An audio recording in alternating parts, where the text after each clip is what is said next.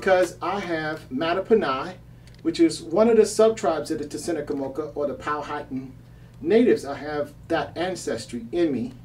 So I actually live only 30 minutes or less from the reservation, the Matoaka and the Tsenacommacah Reservation, in which we call today King William County. But back then it was just simply called Matoaka and Tsenacommacah and Tsenacommacah. That's what they were actually called. So what I'm going to do is do something very difficult. I'm going to attempt to paint a very complex, professional, large format oil painting, and I'm going to teach history at the same time. Now, sometimes people don't like to hear the real history. So what happens is, I don't know, I guess sometimes, I don't know, I get myself in trouble, but I actually have to say it from the point of view of the Matoaka people, not necessarily from the point of view of the history books, which actually, they distort the truth, especially Disney. They never actually told the truth. So, so basically I'm getting my brushes and all my stuff set up to paint. And all these designs I basically done research on to get, well, let me explain the painting. Okay, this particular painting right here is Tsenacommacah. We don't really even know who he is, but he is, I'm going to explain that in a while. This is Powhatan Confederacy, the person that they call Chief Powhatan, which is actually an insult. He was not a chief, he was actually a king. He was an emperor of multiple tribes, actually. He started out when he inherited the Tsenacommacah with 7 tribes, and he built that to a confederation of 31 tribes that went all the way from Delaware, USA, all the way down to the Carolinas, basically consuming all of Virginia. The state of Virginia was basically his nation. They were called the Tsenacommacah. So his name, his actual name was actually Powhatan Confederacy. Now he was a Warrix, that means king. Their name for king was Warrix. So he was actually a Warrix of the Powhatans. There's different words. Powwow is, many people know if you go to a Native American powwow, pow means place, wow means gathering. Gathering place, powwow, place we gather.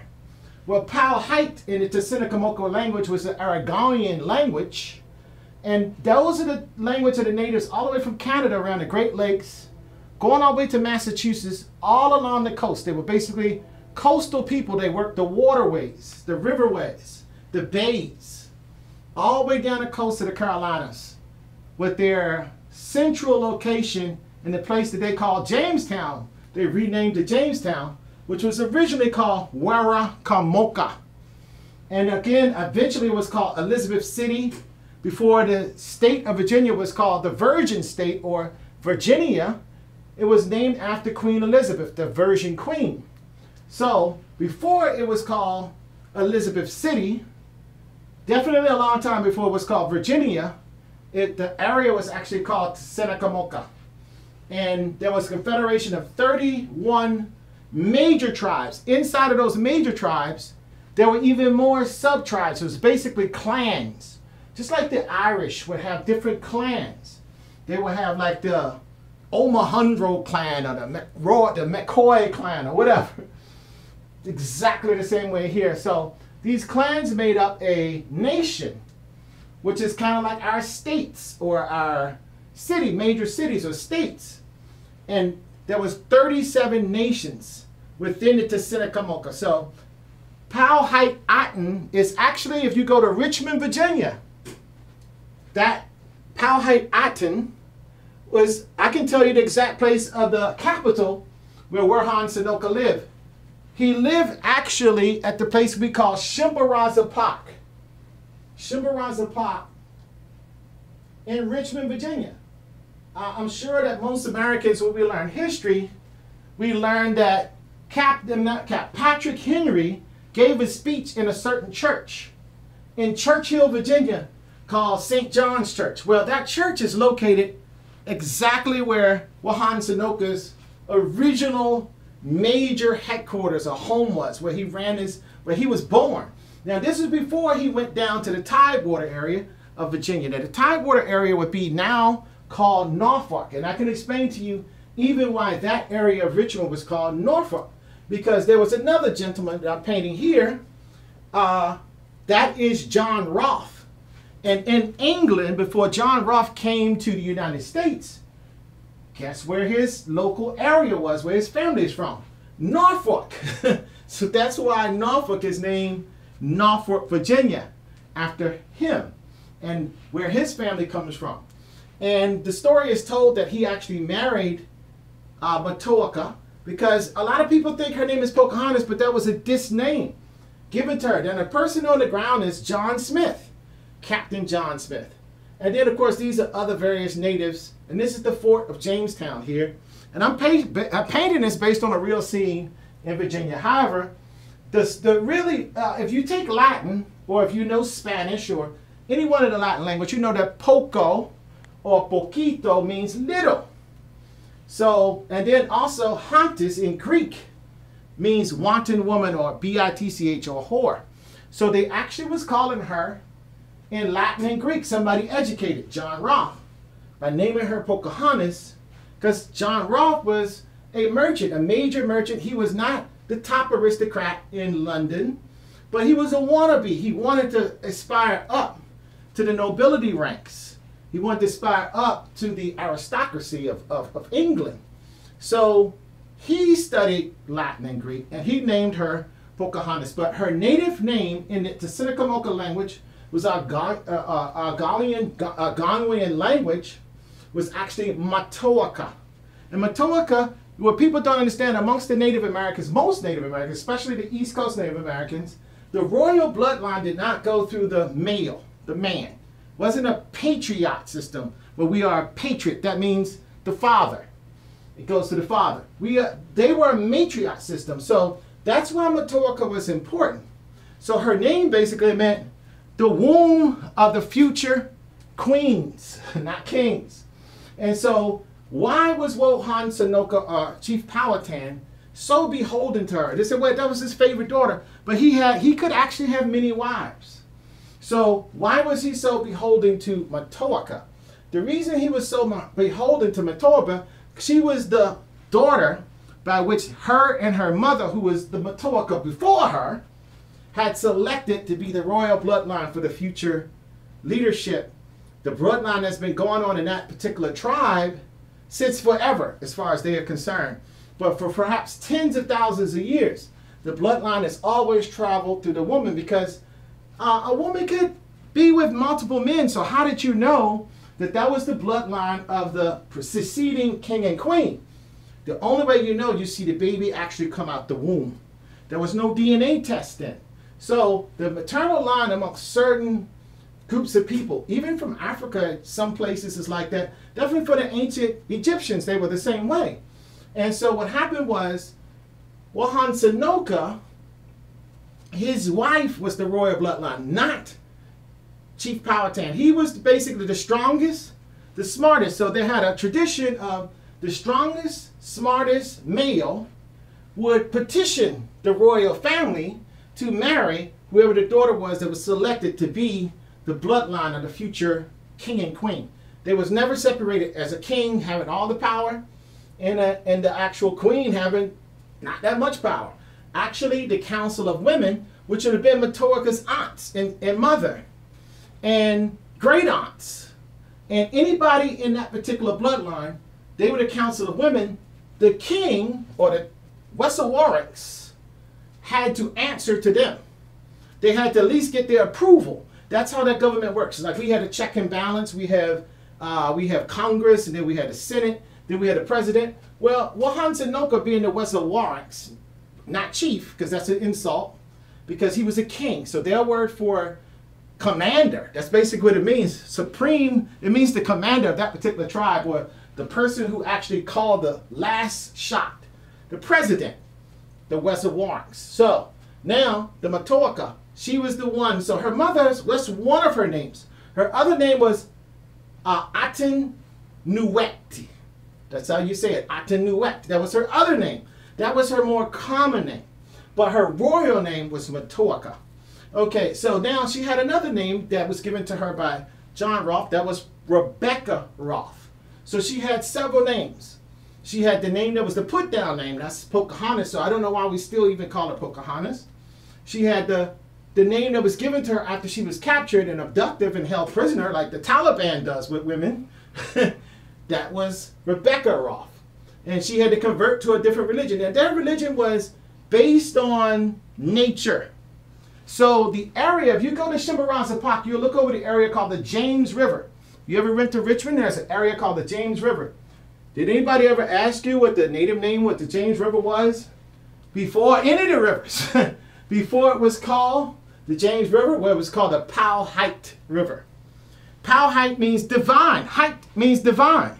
So basically, Powhatan means the beautiful place of the sun that shines over the divine land.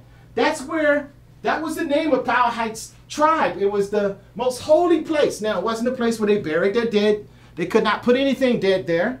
They couldn't kill any animals there because it was the way their god, which was called Manuto. That was the name. And basically that means the great spirit of everything. The great spirit of nature, of all existence. Even in the universe, even the cosmic universe, not just on Earth. Manuto. It has to be the way Manuto. Man cannot manipulate that. So they couldn't kill an animal because Manuto put those animals there. They couldn't pluck a flower. And that's the Bon Air area of Richmond. So if you go look over Tsenacommacah Park, over the James River in Richmond, there's a nice view. It's like a tall hill. So his village was actually called Powhatan Hill. Now, I don't know the name for hill in the Tsenacommacah language. I used to know it, but I just can't remember it right now. But now it is called Church Hill. So what the English did, they changed the names of everything that was Tsenacommacah, and they put a Christian overtone, just like her name was Matoaka and her name was Amueti. They changed her name to Rebecca. They also changed the name of Powhatan. Now, when John Smith basically being the leader and John Rolfe being the financial backer, the interest of the London Company was the company that sponsored and paid for the Powhatan invasion of the Tsenacommacahs. Now, you could call it a colony, you can call it a settlement, but I'm speaking this from my own Mattaponi tribe point of view. I'm not speaking this from the point of view of, and they're a nation within a nation, by the way. I'm not speaking this for whatever we're taught in school by the Department of Education. I don't want to do that because that's propagandized. None of that stuff is true. Some of it has an ounce of truth, but most of our history comes from the hand of John Rolfe. And then from the hand also in the journal of Captain John Smith. Let's put it in context. Captain John Smith was a hired mercenary. He basically would go in and kill and do whatever he had to do for money. He worked for the London Company, and they had already seen Cortez and what he did for the Aztec, what he did to the Aztec. They already seen what happened to the Incas and the Mayans. They knew it was gold perhaps somewhere in the Americas. They didn't know where it was. It wasn't in Virginia, but they didn't know that at the time. So they were coming there to establish themselves to find the resources of the land. Well, there was no gold there, but what they had was the natives had several cash crops that John Rolfe discovered. They had squash, they had corn, and they had tobacco. Those are the main three. And the women basically were the farmers. They were the planters. They were the ones that did all of the agrarial tasks in the village. They maintained everything in the village. They made the garments. They actually did the men's hair. The men basically were hunters and fishermen, almost exclusively. Now, what they would do is they would have certain guys certain jobs that related to hunting, like making arrowheads and making axe heads and making various tools.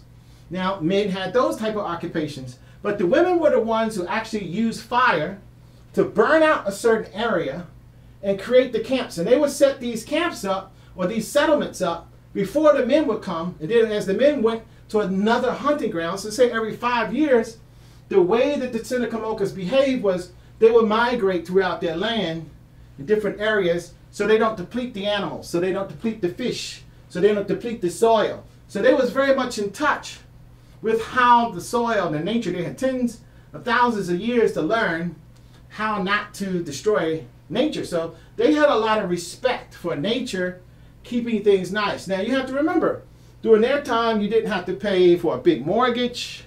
You didn't have to buy a big house. You didn't have bills. You weren't chained to your office. You didn't have all these things we have over here. They basically made a living hunting and fishing. So they had all the food they want basically for free. They were farming, so they was planting very clean, nutritious food. And most of these people lived to be 100 years old. For example, Powhatan Confederacy lived to be 92 years old and being a warrior at that in a lot of battles. And Tsenacommacah, his brother, much younger brother, like 50 years younger, lived to be almost 100 years old. And he was a major warrior in a lot of battles. So these were very long-lived, healthy people. And even by the description of John Smith himself, he said the average man was tall, with a very athletically built body. These were not short guys. He was a very strong built people.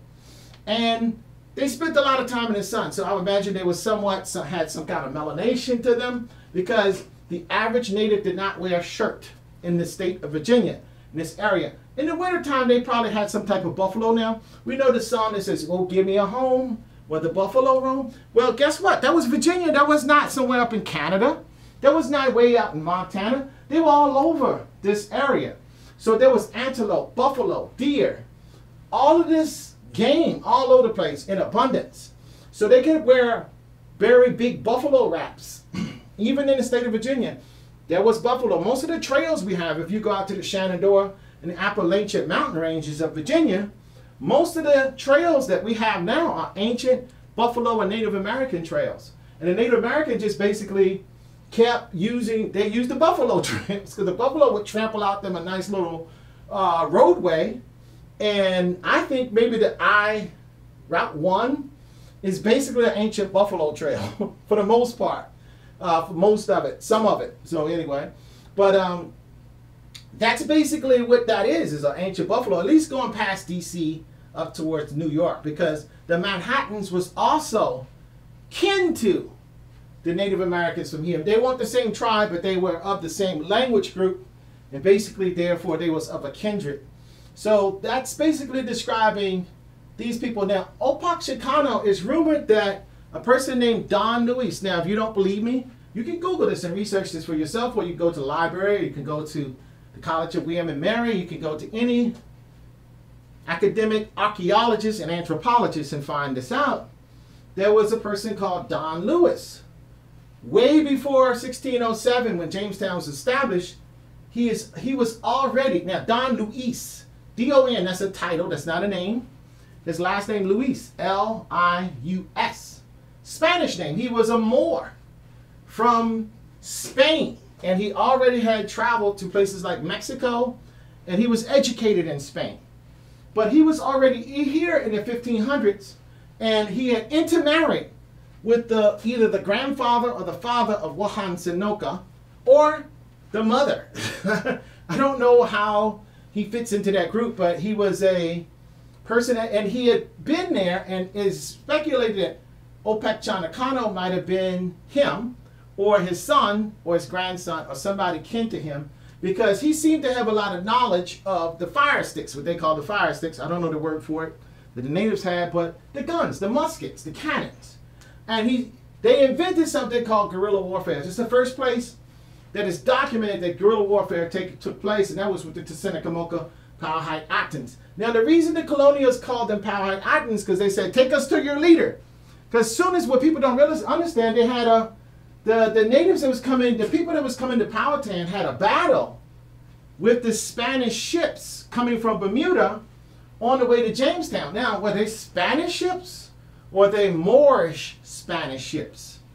So when they got off into the coast, right into Jamestown for the very first time, as soon as they landed, it wasn't all this "we come in peace." It wasn't like the Thanksgiving pictures that you see. They opened fire on the natives because it was hostile from the very beginning. And then over time, once they started realizing they had start settling in a swampy area and they were getting stung by mosquitoes and picking up, I'm talking to colonials, they were picking up certain diseases. They started to die off. They didn't plan their food rations, and the water was brackish water, and so they couldn't get fresh water, so they started to die. Half of the colonies started dying of lack of water, lack of starvation, and various other issues that was pertaining to mosquito bites. So what happened was, some of the Matoaka was only less than 10 years old in 1607. She was less than that, because it's by John Smith's own record. He said when he first met her, it was in 1608, late 1608, and he said that she was about, not 10 years old, about 10 years old. So we don't really know her age, but just to say if that's true, you can kind of do some math and figure out when she was born. However, so that means if she was abducted by John Rolfe, but actually it's Captain Argyle, who convinced a native that was not in Powhatan Confederacy, he convinced one of the natives who had married Matoaka's half-sister, and she was jealous because she felt like the royal blood should go through her womb, but instead her family, Powhatan, chose Matoaka. So if Matoaka didn't exist all of a sudden, guess what? She would become extremely important. So her husband, who was already married to her, automatically would become the next supreme king of the Tsenacommacah after Powhatan. So what happened was, the sister, half-sister, over some pots and pans and tools, because the natives really valued the metal tools because they had stone tools. They're tomahawks. The word tomahawks come from the Tsenacommacah language. Actually, the word canoe also comes from that. They didn't exist until Jamestown. That's how these words got introduced into the English language, canoe and tomahawk. But the tomahawks were made out of stone. The main way that they traveled was not by horse, because there were no horses. The horses basically came with the Europeans. Horses had gone extinct like tens of thousands, perhaps hundreds of thousands years ago, until the Europeans came and reintroduced them to the Western Hemisphere. So there were no horses. Their main way of traveling was by way of the waterways. So for example, the way they would navigate is, for example, my tribe is called the Matapo. You would be at Ma.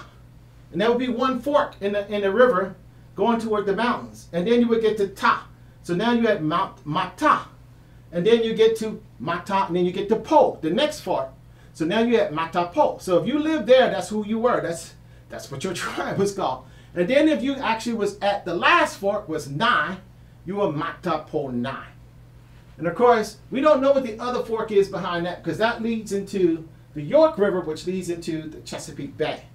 So the York River and the Chesapeake Bay is one of the same as far as the Tsenacommacahs were concerned. So anyway, that's basically how things go. So she was 10 years old in 1608. That means when she was abducted and she had her first child, which is Thomas Rolfe, that means that she was only 5 years older than 10. She was 15 years old. And let's put that in context. John Rolfe was already in his 50s. So you have a situation where John Rolfe had lost his wife in Bermuda. Just suddenly she was healthy one day. This is an English wife. And then suddenly she was not healthy and she was dead. Now they say that Matoaka, when she was in England, she died from disease that, comes from exposure to the European. However, I don't believe that most of the natives died that way, because Matoaka had died in 1618.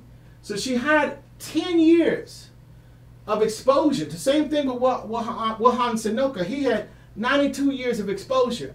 And Opachanacano had 100 years of exposure. Very much documented people. And no reports that they ever got sick of anything. So, how did the natives die? It wasn't necessarily diseases.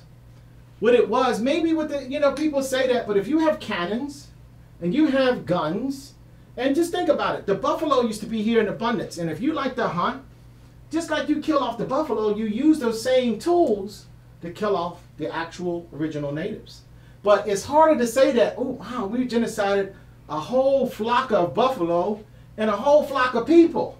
So it's much more convenient to add in, oh yeah, there was diseases, and most of the people died of diseases, and a couple of people, we had to kill them from time to time. But almost from the beginning, from 1607 all the way to 1649, there was continual war between the Tsenacommacahs and the colonizers. Now, the bottom line is that even though it was continual war, and even though they had what they call Matoaka's peace, after she was abducted because she had already become the Matoaka. She had made a child. She had already been wed to a person they'll call Kokum. He was a native person. He was the son of a prominent Wasawaranks of the I forget what I think they were the I forget exactly that tribe he was from, but it was a prominent tribe of her father. They liked this person, and just after she was abducted, he mysteriously was killed. He was just killed. And what the natives did was took her, the daughter, and hid her, because it wasn't important that you had a son. It was important if you had a daughter, because that daughter would become the next Matoaka. So the next womb by which the royal bloodline flows. So that was already done. So Captain John Smith and John Rolfe found out about that. Now, they come from England where there's a paternal system, so they kind of was a little confused. So what John Rolfe felt like, what happens is, if I marry her instead, if we just kill the man off, because the men are the ones fighting, the men are the ones negotiating, but they didn't realize what was happening really in the background was the women were calling a lot of the shots. And the men were just doing what their wives was telling them, what the bloodline was telling them to do. The only one that was actually too young to actually be part of that group, because she was only 10 years old, was Matoaka. She was an important part of that group, but she was just a little bit too young. And what happened was she would go and play with the younger people of Jamestown. She actually would play with them, but she did not deal with the older people because they seemed to be a little bit too aggressive, too dangerous. But the younger people, she would be on the outskirts, the trading place between the natives, where some of the younger people in Jamestown were interfacing a little bit more in a friendlier way than what the adults were doing. And of course, the young girls, if you was not puberty yet, you hadn't gone through that stage, the young girls didn't even wear an apron. So both the men and the women wore aprons only. No shirt, just an apron. However, if you were younger than that, boy or girl, chances are you didn't wear anything at all, because it's hot. It gets hot in Virginia in the summertime. And that was their culture. They didn't think anything of it. So what happened was, what a lot of people don't understand is that how did the men, if you was the son of a king, how did you get power? Well, you had to marry your niece, or you had to marry a descendant of your aunt, or a descendant perhaps of your mom, like a half sister or something like that. Now, that's what you had to do, and that therefore a son of a king could actually, and that's what the practice was. If you was a very dominant man, there was a very good chance, and they only did that to have the child, and then they would have other wives. There's the reason why, because this is the wife that they had to keep the bloodline going according to their custom, but then this is other wives they had, but she was always regarded as the most important wife.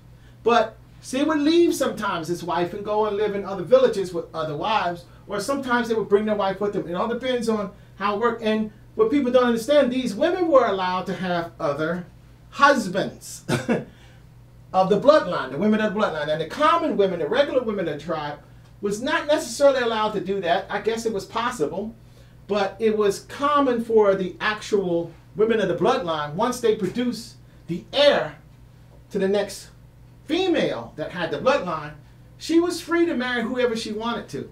Or she also still had a relationship with the Wasawaranks. She still had that relationship. So that was still honored. She was always honored, and her word was usually the final word. The men would basically comply to whatever these women said. So as a group, they had a lot of power within the tribe. And oftentimes you wouldn't even hear about her mother, Matoaka's mother, because they would keep her very, very protected from any hostilities. And that's why it was so important for Powhatan Tsenacommacah not to allow his warriors to attack the fort. Because what John Rolfe found out is if they put her up on a high place on the fort and put a knife to her throat, when Tsenacommacah, he wanted to attack them from the very beginning. He never trusted the natives. So every time they would send warriors to basically rescue her or to eliminate the colony, they would simply hold a knife up to her throat, and Powhatan Tsenacommacah, the father, would basically tell them, no, I don't think we want to do that. So they would back off. And this happened until Powhatan Tsenacommacah died in 1618. And when also Pocahontas died just before that, 1617, 1618. Now, they would tell you she was 21 years old, but she in fact was about 18 when she died. So she lasted, since the first contact with John Rolfe, only 10 years. And since the contact with the person she married, which is, according to the English, she lasted only for 5 years. From basically, I don't know if she would, if he got to as soon as she was abducted, but from 1613, 1614. So she only lived 4 to 5 years with John Rolfe before she was dead. Probably about 4 years. Now, in the meantime, she had at least one son with John Rolfe. That was Thomas Rolfe. I believe she had 2 sons. I think one was John Rolfe, who stayed in England with John Rolfe's family there. And then the other son of John Rolfe, maybe he looked more Native American, I don't know. He came back and he met his uncle, Tsenacommacah, they say, but he wound up taking a position as a captain down in the Tidewater area, fighting his own people. So, and guess what? Those people were commanded by now the new paramount chief, which is Tsenacommacah. So after 1618, Tsenacommacah. This is the person you never find out. This is where the colony spent the most time, not with this person they call Chief Powhatan, which is one side of Tsenacommacah. They only spent like 10 years with him, maybe 11. And then they didn't meet him immediately. They met him years down the road when Tsenacommacah had captured Captain John Smith. And what Captain John Smith did was he had a little boy from a friendlier tribe, or a tribe that they would use the children.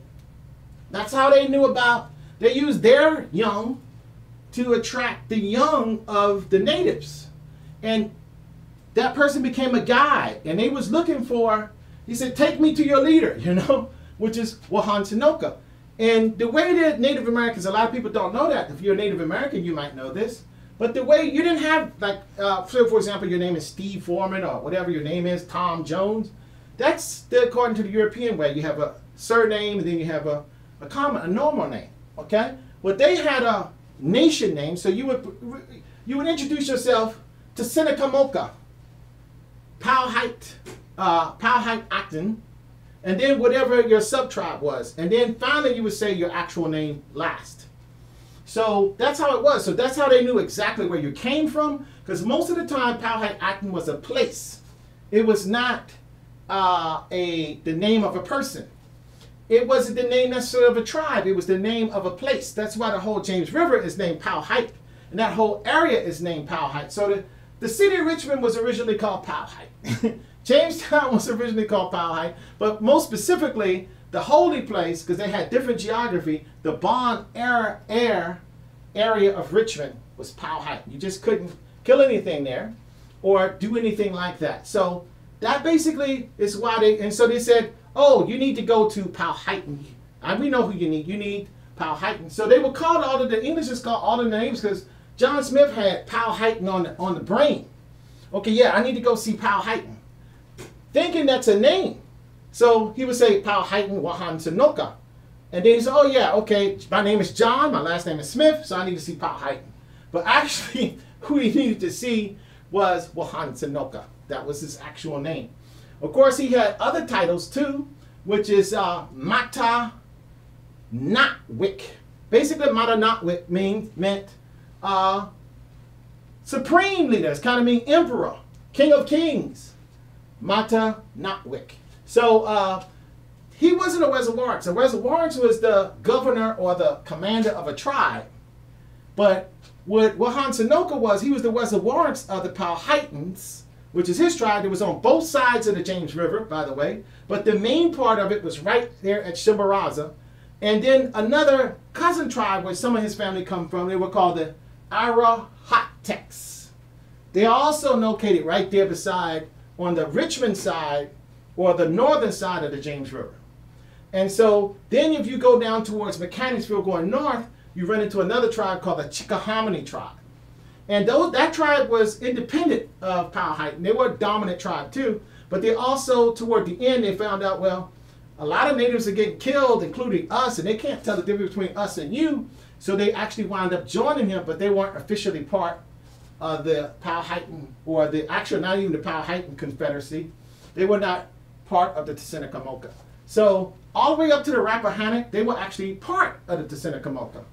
So, and a lot of the words that we have as waterways now, like the Potomac, the Appomattox, those were all tribes that existed that are now extinct.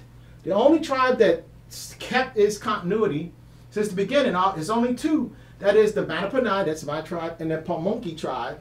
And then, of course, they have state recognition because they were able to keep their reservation, got smaller and smaller and smaller. Actually, they had the whole state. Then they had two sections of the state, one in the north and one in the south, with the colonials living in the middle. And then finally, those two areas got smaller. One in the south disappeared, and they only kept the section going up the York River at the Mattaponi and Pamunkey River. They only kept those sections. Everything else got sold to whatever Englishmen would move here and could afford to eventually purchase some land. And oftentimes, if you were an English aristocracy, you were given land. You were just given their land. And of course, the natives did not understand ownership of land because they would pick up every so many years and just move to somewhere else. Everybody in their nation owned all of their nation's territory. So there was no sense of ownership. They all would share. Even the food, they just didn't understand the concept of you can pay a personal property tax or you can own this and no trespassing. All that stuff was introduced. So oftentimes they were accused of, and they got killed because they were accused of attacking a colonial that had a settlement or a farm or a plantation that he was starting. But in reality, they were just hunting. They had weapons, bow and arrows. That's how they got their food. So okay, he has a weapon. He's on our property. Therefore, we must kill him. So they would pull out their long rifles and pow. That was it. And of course, the Tsenacommacahs would go to the colonials and they would make a petition. Nothing happened. So in comes the importance of Opec Chanacano, because constantly they were getting killed. Nothing would happen. And then finally the natives said, you know, we kind of like the way Tsenacommacah did things through diplomacy. They did things through intermarriage. And I think that was part of John Rolfe's mentality, is that if I marry her, because they have a tradition of marrying people to ensue some type of peace, or maybe he wanted to be a king of the New World.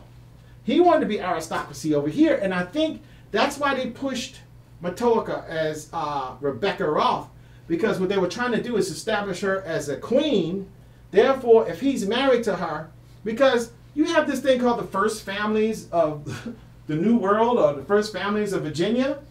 And of course, John Rolfe's family is one of them. So these people were basically lower end people in England. They might have been peasants or serfs, is what they were called. But they came over here and got some land and started farming. And of course, tobacco is an addictive product. And it became very popular in Europe.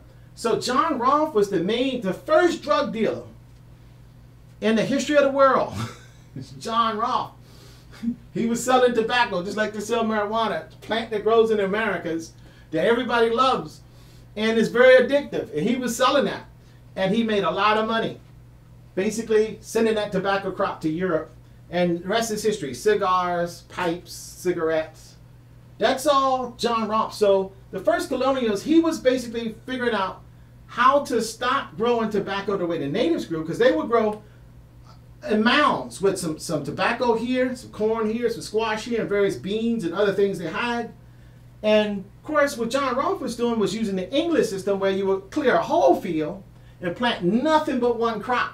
Well, what happened with that system was the natives were very interested in not depleting the soil. And they didn't need a lot of different fertilizers and things like that. They understood by growing these crops together, one crop complemented the other crop. But over, like I say, about 5 or 10 years, even before the soil got depleted that much, they had just enough experience to know, okay, before we destroy all the soil altogether, we're going to move to another area. So they were able to maintain a very large ecosystem that was natural and friendly for a very long time, where there was abundance of food. And there was the word jibola, that means fork-tongued snake. There was no lies. You couldn't say one thing and deceive and mean something else. That was a very bad thing. So, and that's what happened when Matoaka and her spiritual leader, because that's how I know she wasn't a Christian, because her spiritual leader went with her, as well as many handmaidens, to England. And Powhatan Confederacy told him, say, look, they told us that Captain John Smith had died. He hurt himself and died. But I think he's still living in England. Find out, because the colonials lie much. They lie much. That's according to the Costellos and the Matoaka, and also is well documented in England as well as statements, and even by John Rolfe and John Smith themselves. And of course, what happened was the whole story about Matoaka saving John Smith was something that was added later, because what people don't understand is while Matoaka was living, she was not famous. She was not necessarily famous amongst the natives. She was not famous in England. She became famous because John Rolfe wanted to propagandize her to make her great, so that he could have a claim by blood, just like the English royalty and the English kings and queens and the European kings and queens had a claim to territory. He wanted to claim to the Virginians through her. So Captain John Smith and John Rolfe was very much trying to build them up amongst the English, because they got the English royalty to believe it. Their system would be imposed on the new colony, and perhaps even imposed on the system that the Tsenacommacahs had. And then they thought that somehow they would gain, because they found out, even according to John Smith, when he first met Powhatan Confederacy when he was captured, of course what he did was he took the guide, the little boy, the native boy guide he had. When finally Opechacano got him, he covered himself and he tied the boy to him so that the arrows of the natives would hit the boy and not him. And so what the natives did was they held their arrows. They didn't fire, because this boy was the son of a Wesawarks. He was reported. So these little, pretty tough little boys who was going to grow up to be the future leaders, they were kind of curious. They were kind of going around, and they became the guy. And so the natives knew who he was. They didn't fire on him. And so what happened was the natives did kill some of the other Englishmen that was with John Smith. They didn't kill him. So when what basically Opechacano was taking them to other reservoirs of other tribes and say, hey, this is what the new people look like. We captured one. We captured an important one. That was Captain John Smith. And then finally, Powhatan Confederacy wanted to see him. So they took him up to Richmond. Now, if you ever go down to Interstate 95, where 64 and 95 interchange is, that's basically where the house of Powhatan Confederacy's parents lived. That's where his family lived. Now, once he became a king, especially once he became the paramount king, the Matoaka, he basically he moved up to the Shimbaraza, which is basically down, if you go up Main Street in Richmond and up the little hill with and go to the Shimbaraza Park area, that's basically where he moved his headquarters away from where his father was living. Of course, his father was just a Wesawarks. His father was not necessarily the supreme king.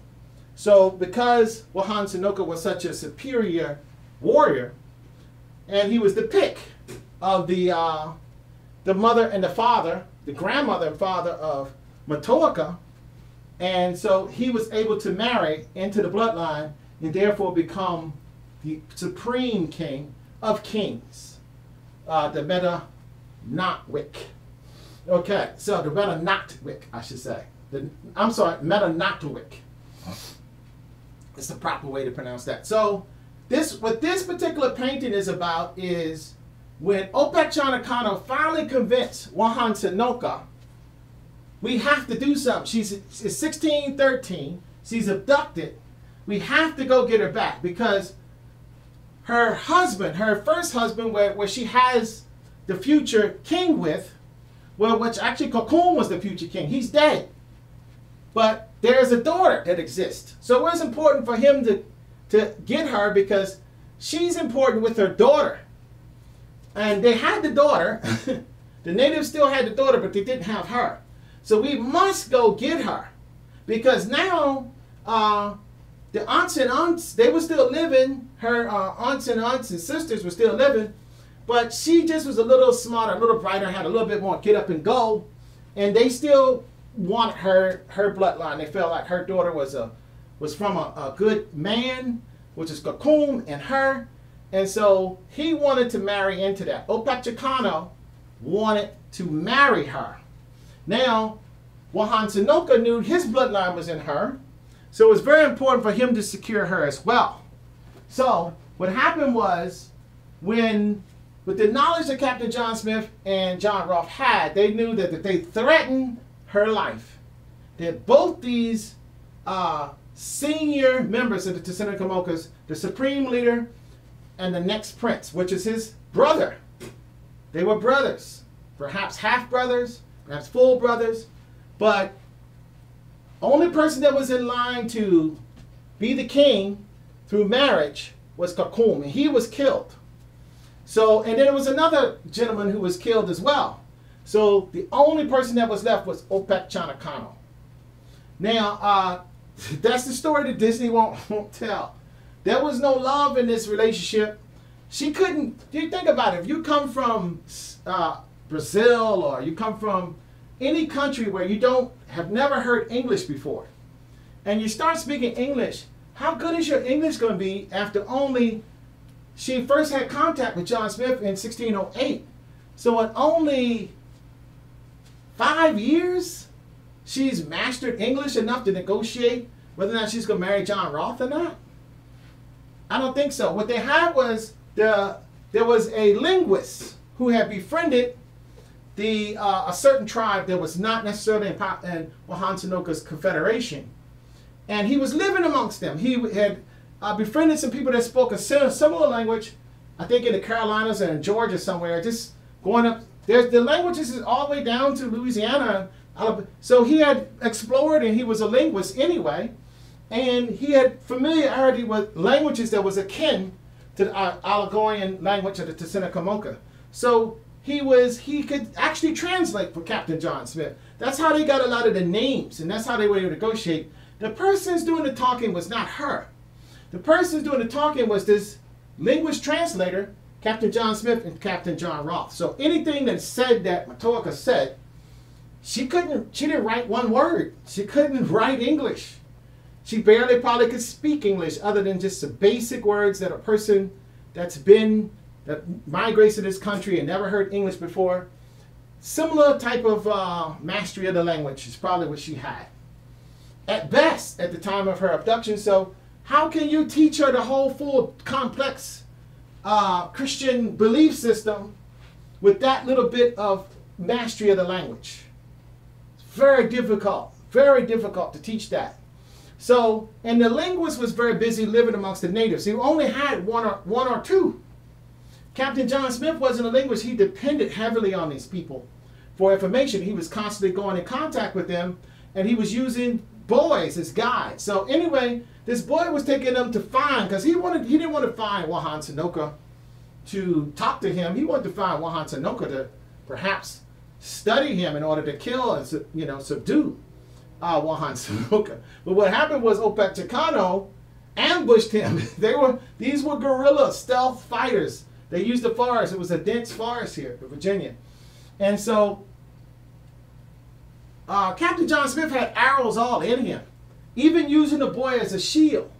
And even that he had the breastplate on, he had his helmet on, he had the full military regalia on. Luckily, because he had his full colonial military armor on, none of the arrows pierced anything that actually could make a mortal wound. And then being that the rest of him was a human shield with the little boy. He survived that. And what happened was, they were somewhat, Captain John Smith started to kind of seduce Powhatan Tsenacommacah and Tsenacommacah. He started to show them little shiny things that he had on his person. And the natives had never seen metal before. So just imagine, you have never seen a shiny metal with this. You never seen some of the tools that Captain John Smith had and some of the technologies that they had. It was just quite interesting. And John Smith used that to kind of entertain, because what happened with the Native Americans, the Tsenacommacahs, is that they spent their whole day from sun up. The men went out to hunt. They usually went out before dark to hunt. They came back home in the evening after a hard day of hunting, usually bringing back game, fish, or whatever. The women spent their whole time working very hard. This is by the account of John Smith and others, basically working the farm and doing all of this stuff back in the village. And then at the end of the day, they would always have a party. They would always meet on the outside of their longhouses. And what they would do is dance, play music, and sing and tell stories. Now, there was one time where it's basically, according to their culture, it's taboo to tell stories. That's in the summer, because in the summer, you had to be busy planting. You had to be busy doing everything and preparing for the winter. So therefore, during the summer, there was no story timing, because you had to be prepared. You had to be working hard while everything is good, because they did have some seasonal planting times. So it became taboo to tell certain stories, but the storytelling and the dancing and the music was something that these cultures did. So what happened was, Captain John Smith found himself, I got some people kind of waving at me. He found himself in one of these ceremonies after being captured. Hello, David and Richard. How's it going? How's it going, Mocha Brown? What's up, cousin? I'm talking about us. Okay, so he found out that it was, you know, that they did this, and he didn't understand the dancing. And what happened with the Native Americans, the feather is a symbol from the nature, from Tsenacommacah, from God, because the eagle especially flew the highest in the sky, but the birds flew closest to the heavens, is where they believed that their God came from. For some reason, all humans believe that God came from the sky. But so if a feather fell near you, or if a bird landed near you, or especially if it landed on you, that particular, each bird had a different meaning. Of course, the eagle means certain things. And of course, you pick up that feather, you'll make a headdress out of it.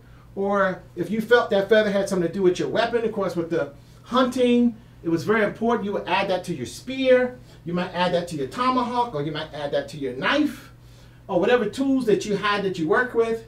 So that was kind of how they felt they was getting a spiritual message. So I'm saying that to say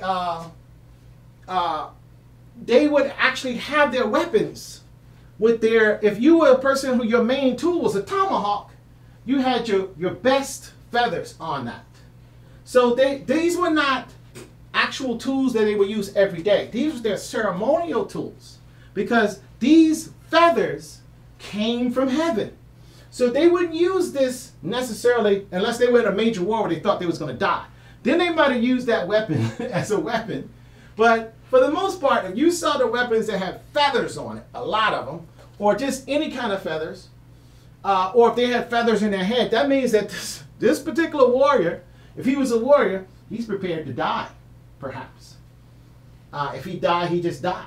If he didn't have feathers, well, he's just out there hunting, or he's just out there doing his work, you know? But if you had a weapon, so Captain John Smith saw these people with these feather weapons, these weapons with these feathers on it, and they were ceremonial weapons. They were doing their dance with them. You know, it's kind of like your rank. If you're in the military, and you got all these stripes on your arms, and these badges, and all this stuff, and you come out with your hat on, that's a general. You know, that's a lieutenant, that's a captain, that's a sergeant, that's whatever.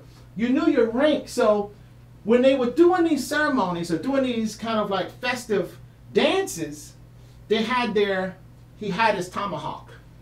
And Captain John Smith mistook that as he might have been trying to kill them. These a bunch of savages, his words were. And that he might have killed them with this. But basically, It was just part of their costume for dancing. That's basically what it is. So he didn't understand the culture. And so when he wrote in his journal, he added in that she put her body over him. But what she was a person of importance. So I'm sure she came out and did a dance because she's the king's daughter and everybody was celebrating and they had a good time. I don't think there was ever a chance that they was going to actually kill Captain John Smith at this point because he had given them metal weapons and perhaps some jewelry and some things like that. And one of the things that they did was the kings would wear pearls from the Chesapeake Bay, literally pearls and beads made out of shells, you know, alabaster, I don't know what you call it, but various beads. So if you was royal, especially if you was a queen, and but a king also, you might have many large beads that go all the way down to your knees.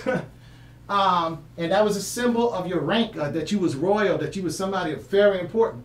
If you didn't have pearls or beads made out of the shells from the bay and from the ocean, from that area, you were probably more or less a common native. So if somebody gave you something that's shiny, like a pearl, and or something like that, and he gave it to a king, that was a sign that you were trying to make peace.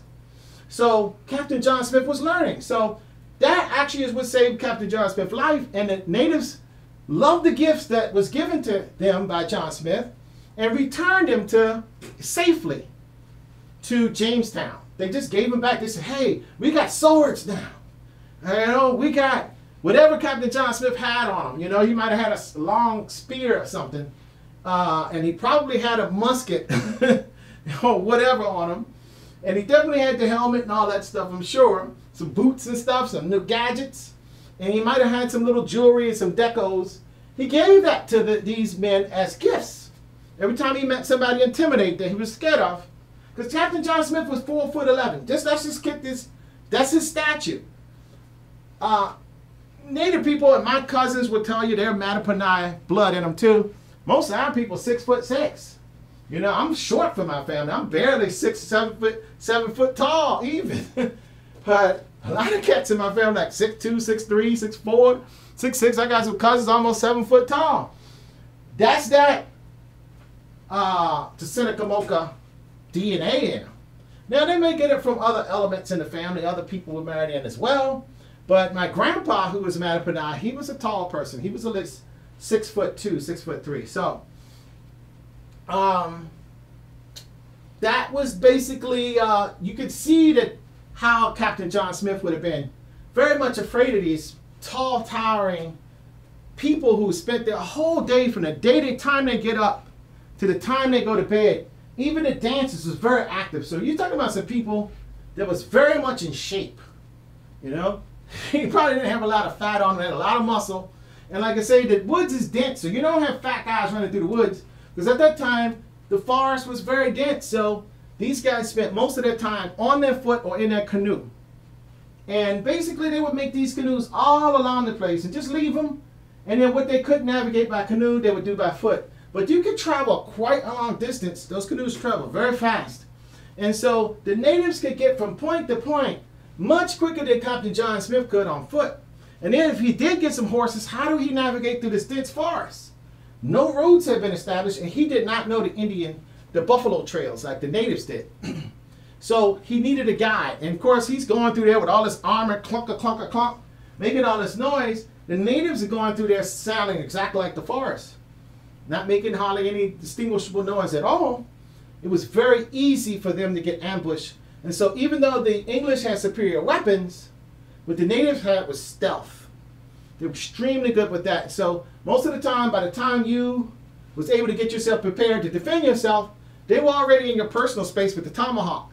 That was the #1 tool of death. It's tomahawk to the head, man.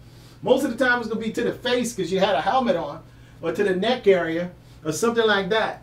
I have Opakchankano with a spear, a long spear.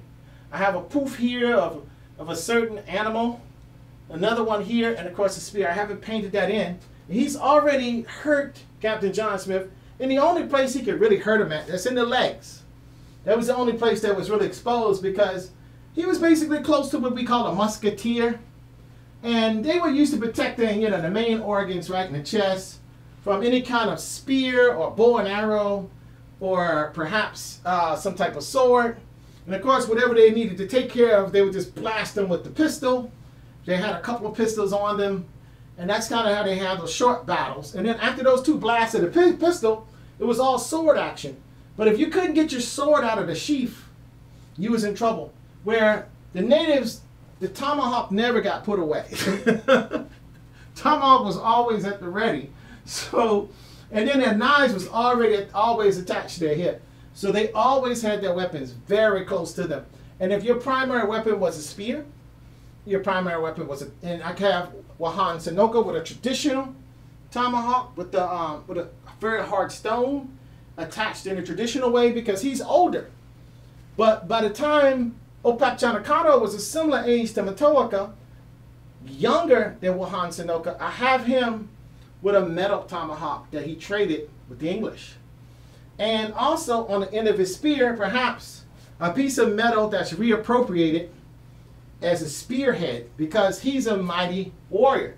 And he needs to be able to penetrate the armor and the defenses, the body defenses of the English.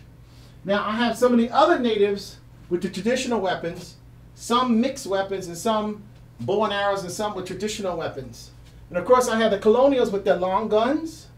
And of course what happens when your shot comes out? Your gun turns into a club because you've already shot your shot. Of course I have them with their long spear kind of things with the hooks on them where they could pull another knight off of a horse. But they also could use that in battle and stay some distance away. So you have a colonial at the ready here. You have a colonial that's fallen, and then you have a native person shot their shot, but then you have a native with the tomahawk. He's right on them doing a backwards tomahawk move. Of course, this is from the time they actually breached. This was the last time that the Tsenacommacahs had a chance to completely vanquish, like they did the colony of Roanoke. They had a chance to completely vanquish the Tsenacommacah land of the invading English. I'm going to call them invading English. People like to call them settlers because, after all, look, we created the United States, but there was no such a place called the United States until well into the 1700s, almost the 1800s. I mean, we didn't organize our government, even though in 1776, we basically won against Cornwallis in Yorktown. A lot of history happened right here. This is Yorktown. Or Tsenacommacah. It's another word for Jamestown, Yorktown area. That's what this is. Of course, that's the ancient word. I think it's Gloucester County now. Gloucester County is what they call it. And then, of course, you go up from there, you have my county called King William. One section, that's the Mattaponi, is only like 30 minutes, 15 minutes down the road from where my parents live. And where all my cousins got land and where our family land is. I mean, we all can just go there, even if you don't own any land. We do the Native American way. We share. We don't say, hey, no trespassing, this is mine now. You can still go on the land and do whatever you want. So basically, the bottom line is, one of the ways you also got rid of the Native Americans, the Tsenacommacahs, was when after the Civil War was over, you had plenty of native people, but by this time they had mixed because the African slave did not want to run away all the way to New York or Massachusetts somewhere, 500-600 miles away, through all these other English settlements where they can be pressed back into slavery. And of course, the slave catchers was going to probably catch them, or somebody was going to send them back. However, if you just ran just 10 miles down the road to a Native American reservation, that was the easiest way because they were a nation within a nation. They had their own laws. And their laws was that you can marry into them. If you married into them, you were no longer an African slave. Of course, the African slave, what were they called then? Native Americans, Negro, colored? They didn't really have a name, So they became officially the Tsenacommacah. They became officially identified with that tribe, Mattaponi, Pamunkey, Chickahominy, whatever. Now, a lot of people think, well, the English, there's white people that intermixed with them. Yes, it was. Because when the English first got here, the Scottish people were not necessarily the most friendly at the time with the British. And a lot of these people was looking for a new time in the new world. And one of the ways to get here was to work your way here as a mercenary. And they found that the Tsenacommacah had some nobility to them. They had some sense of decency about them. And so many Scottish colonizers left Jamestown. These were European Scots. I mean, real 100% Scottish people. And that's where my Anderson family, they were from Northumberland, England, I found out. They joined. And there was other Scotsmen from that region. And that's the region that's just right on the border between England and Scotland. They actually left England because looking for opportunity. And basically what they did was they found that, you know, there was not that many English women here at the time.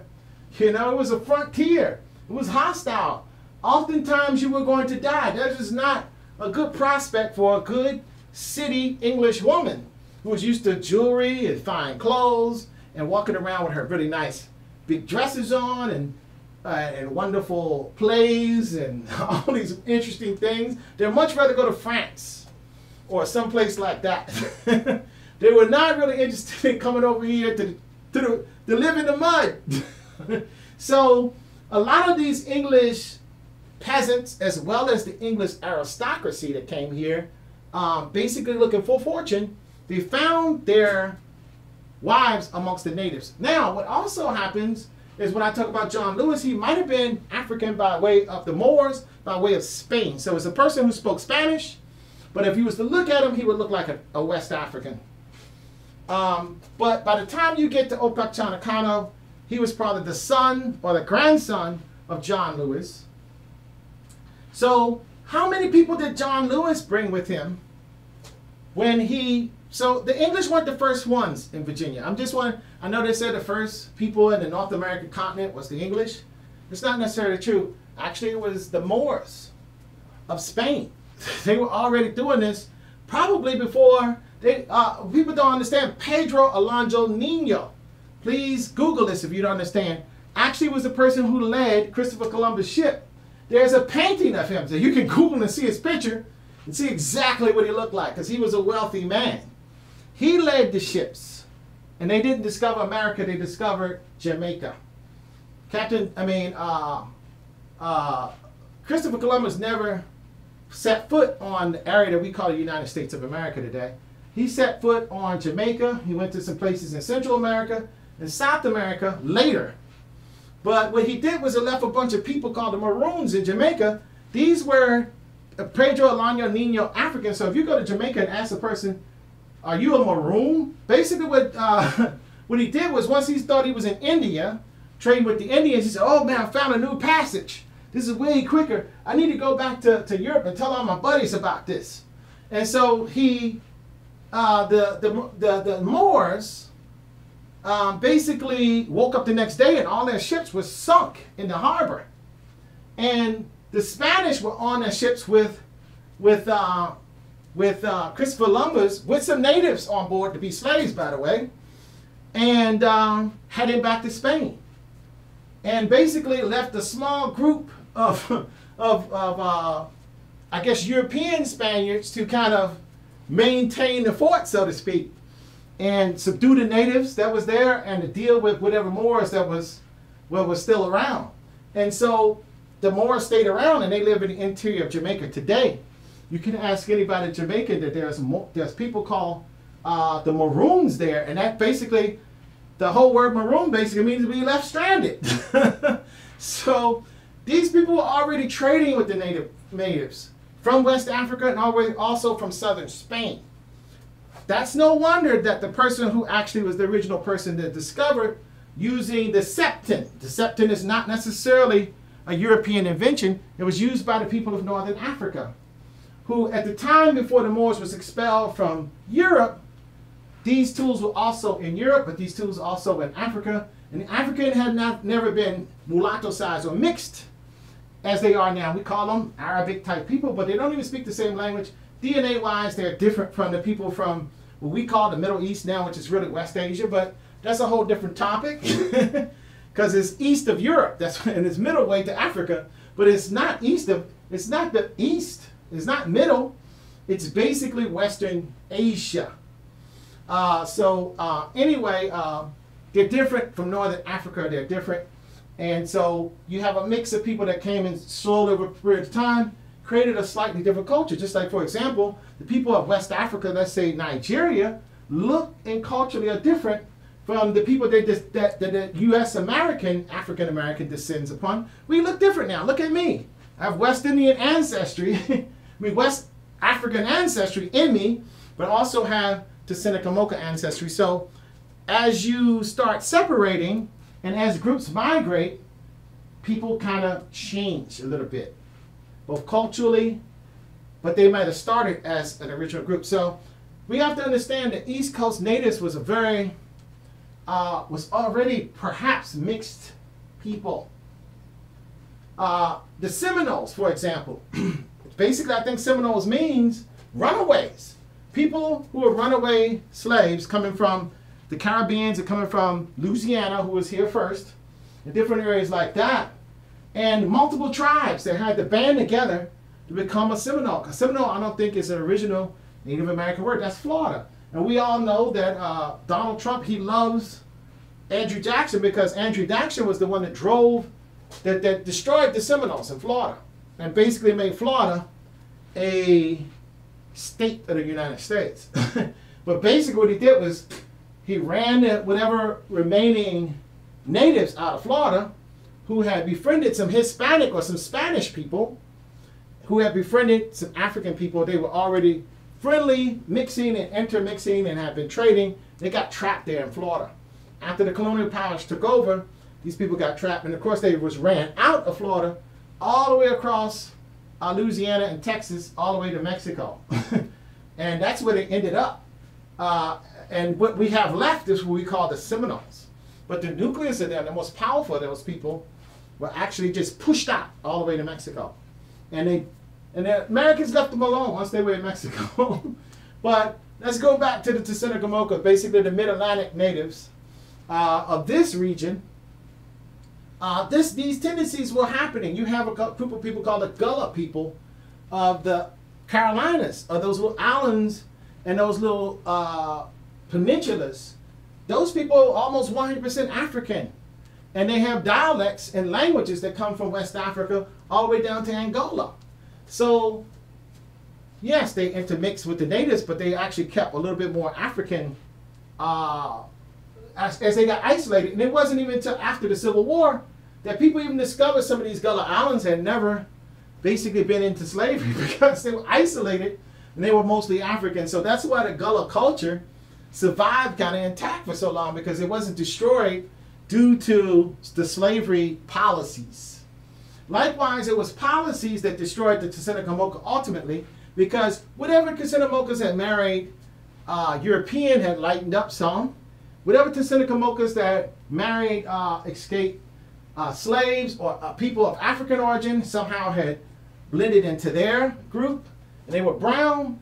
In the early 1900s, right around the time of the First and Second War, somewhere around there, was a gentleman, I forget his name, he had about 30 years on a board that's in charge of the censuses, in charge of control of the peoples. And he took censuses, and what he did was he did what you call a paper genocide. There were plenty of Tsenacommacah natives left, but they were mostly of mixed ancestry. Some of them were pure.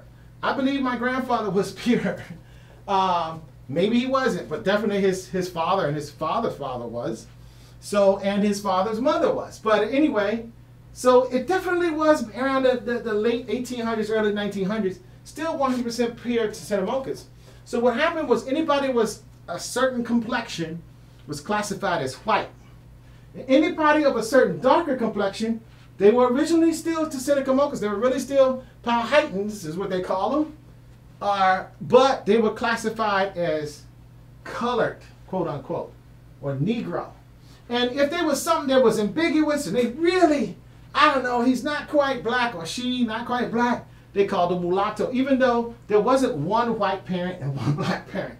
They listed him as mulatto. And that was a minority of people that was listed that way.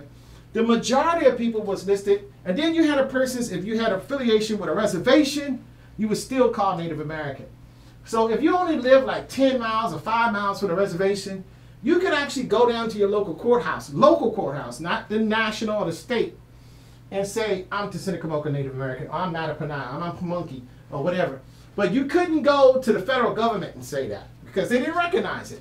So what happened was the state had changed this. Of course, by virtue of the state changing it, you didn't have any records at the federal government.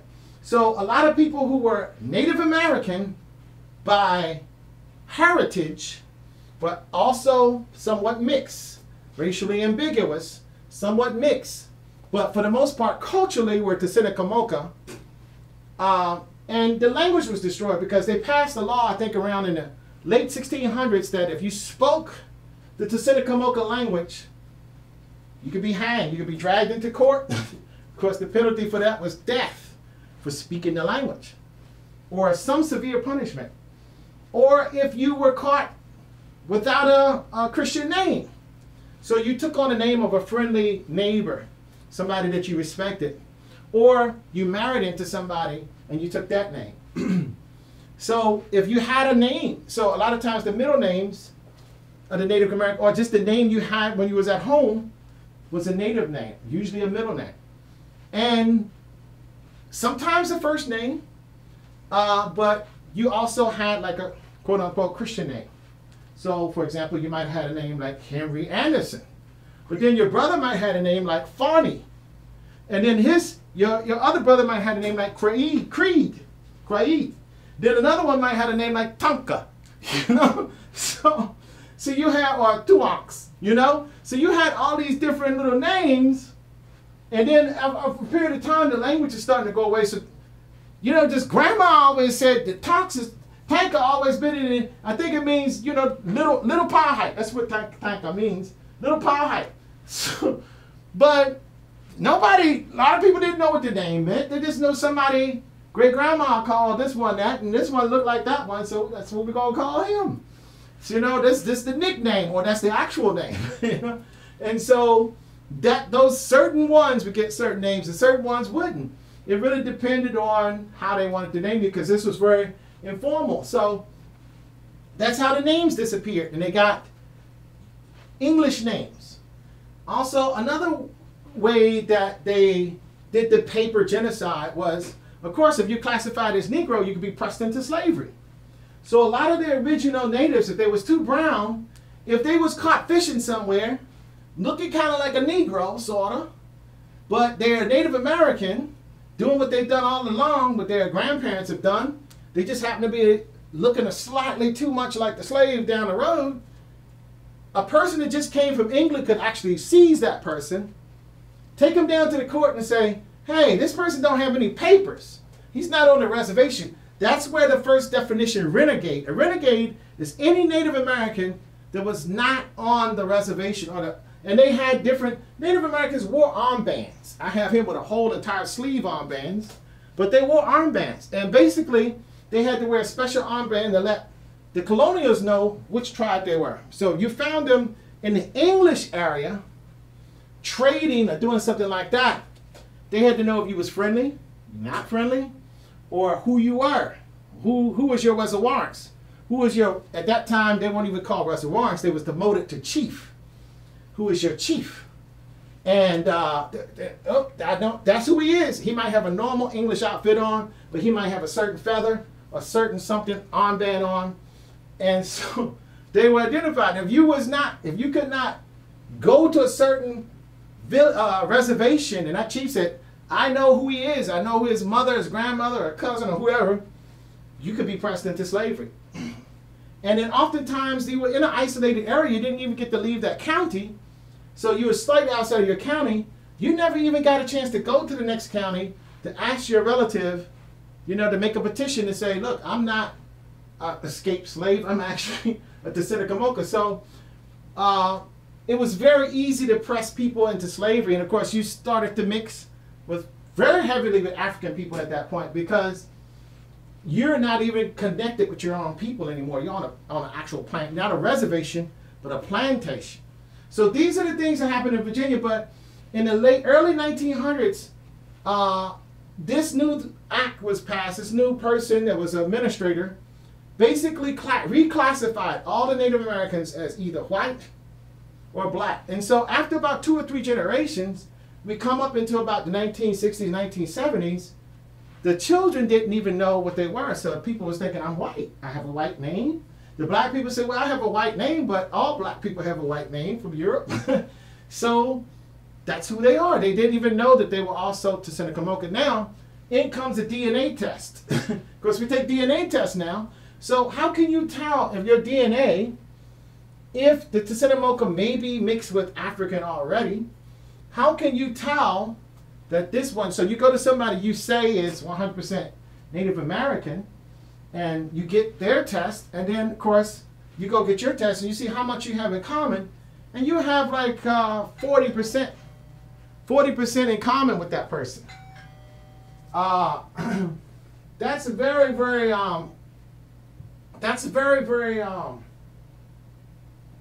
that's a lot. Or you have 30% or 28% or 15%. Chances are, if you have that large a percentage of DNA in common with a Virginia native, you were Tsenacommacah. You have a connection with the original people, and you were a victim of the paper genocide. So what happened to the Native Americans? Going from Delaware all the way to the Carolinas, they became either, today we call black, or we call them white. And that's the sad thing that has happened in this country. And I think this is what's the problem that we have in this country today. That system needs to go away. I think it's okay if people honor their heritage, because, you know, I have friends that when I was living in Pennsylvania says, I'm Irish. And matter of fact, our family is my dad's going to get us, a whole lot of us and the cousins together. We're going to Ireland. We're going to see some distant cousins. I had another friend who was Italian. Yeah, we're going to go back to Palermo, whatever, you know. And we're going to see some cousins. And, you know, I mean, this stuff happened around World War II. Sometime people came over. However, if you're Tsenacommacah, and it's sad, and you're the original people in this area, you can't, and the Tsenacommacahs was interfacing with the natives from Pennsylvania. You cannot go and say, okay, I'm going to go back to my native area. This is right here down the road from where I am, and pay respects to my heritage. I can't learn about them properly. I can't, because first of all, they're not taught in school properly. Therefore, I'm painting this picture. I'm painting this picture with a story that goes with it, that tells the story from the Matoaka native point of view, and the Pamunkey native point of view, and the Nasaman native point of view, and for the Chickahominy native point of view, and the very surviving tribes. Even if those tribes don't have state recognition, they are still surviving tribes, point of view. And many of these tribes, because the natives did not have a written language, yes, they had totems with symbols, but they didn't have the script. So they couldn't write anything down. So the way they passed these stories down was through family sacred archives, basically orally. And then, of course, the Pamunkey and the natives, they learned English by the time you get to about 1640s, 1635, 1640s. Some of the children had learned English to the point where they could actually start writing down the family information. And since they were marrying prominent Englishmen and women, these people had a very strong command of the language, and a lot of the Matoaka information started getting preserved around the late 1600s. Now, the problem is you have about a 60-year gap between the time that the original Captain John Smith and John Roth interfaced with Powhatan Confederacy, which is the person called Chief Powhatan, and Opakchanakano. So Wessa Warrants Powhatan Confederacy and Wessa Warrants Opakchanakano. That information is as per John Roth and Captain John Smith mostly. But we do know that these gentlemen, they lived to be 92 years old, him dying in 1618. This one died in 1649 at about 99 to 100 years old, somewhere in that category.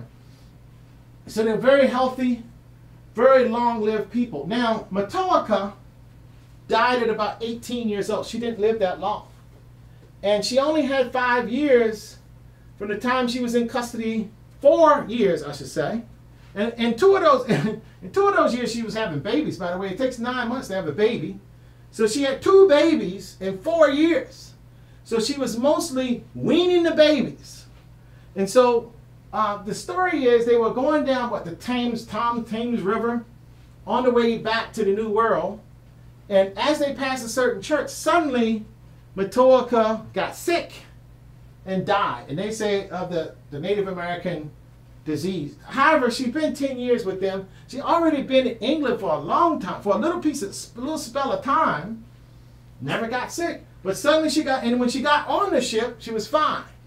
But then all of a sudden, as they were traveling, as what happened to John Ross' first wife, all of a sudden she gets sick and died. Now, it's even speculated amongst the English that she could have been poisoned.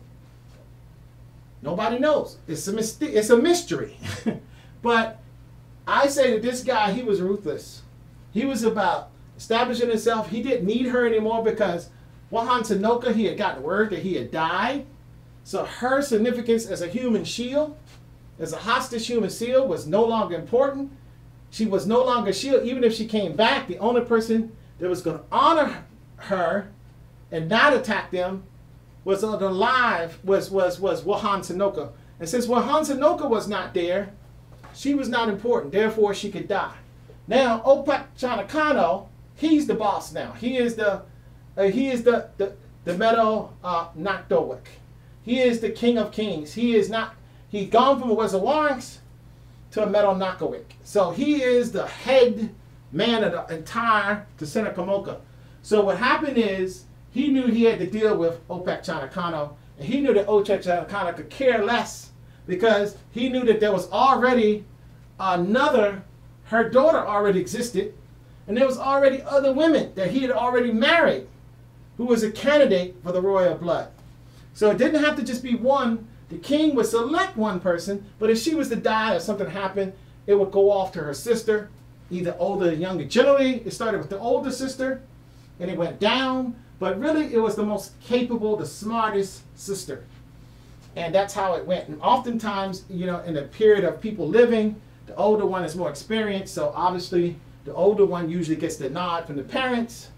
And that's the case. Now, the people who basically made the deal with Captain Argyle to convince her to get close enough to the English, she was afraid of the English because she had to get her half-sister and her brother-in-law to convince her to go close to Captain Argyle's ship, where Captain Argyle had all these treasures out, because the natives just love the English inkets and trinkets and stuff.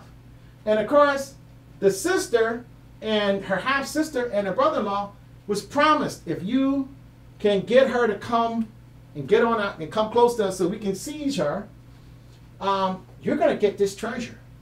And so what happened was, they convinced her to come close. There's a picture that was done by a colonial person of this that exists. You can Google it, see the actual thing going down as they depicted themselves. So this is not just me talking. And there you are negotiating with Captain Argyle. And what happens is, the painting or the picture even shows different stages of the original abduction. And basically when she got close, Captain Argyle sees Matoaka, dragged on the ship, and then to calm her down, what they did was, the natives, one way that you can appease a native was give them some pearls or some beads or something like this, or in the case of the English, some shiny metallic things. But so they gave her some of these things on the ship, but another way that you could show your friendliness or you could calm the natives down to show that you meant well was you give them a feast. It had to be your best stuff. And the better it was, the more you were showing how important she was. So Captain Argyle immediately had a feast, because I think that's the way Thanksgiving got started, because these guys was figuring out the traditions of the natives. Because again, in the evenings, they would have a big feast. Everybody who was important was invited, or especially in that village. And if you weren't important, you was invited, but people that had prominent positions was always the royal people. So the big feast was very important. If you could provide that, you were an important man. And of course, if you were English providing that, you were showing that you were an important person and that you meant well. So they gave her a feast on the ship. I don't know how that was received by her. Nobody says that because all the information you get is from Captain Argyle and the people that was on the ship, and then the Captain John Smith, and of course John Rolfe. And of course, well, for a small amount of time, maybe a year or so, Matoaka just disappeared after her abduction. And it was said that she was somewhere near Appomattox or somewhere near Petersburg or Chesterfield. And they don't even know who was keeping her. But she had to disappear out of sight so that Tsenacommacah couldn't find her and Powhatan Confederacy. But when she reappeared, she was in Jamestown with John Rolfe and Captain John Smith. And this is when this attack happens right here. And the whole idea is they're going to get back their Matoaka. But at the last minute, instead of it being Pocahontas saving Captain John Smith or Captain John Rolfe's life, the reality is her life was held for ransom for time. So that they can get reinforcements, they can get more troops over there, because the first people that came over were not women. They had African slaves in the first Jamestown ship. 1619, the British had captured some African slaves from the Spanish ship. I don't know, 200 people was on that ship, African people or more. That was basically made into slaves instantly. But before that, even in the original Jamestown, there was African people there to do the labor. So there was already, from the very beginning, a multinational, even with the English board, was a multinational, multi-ethnic group started to come together.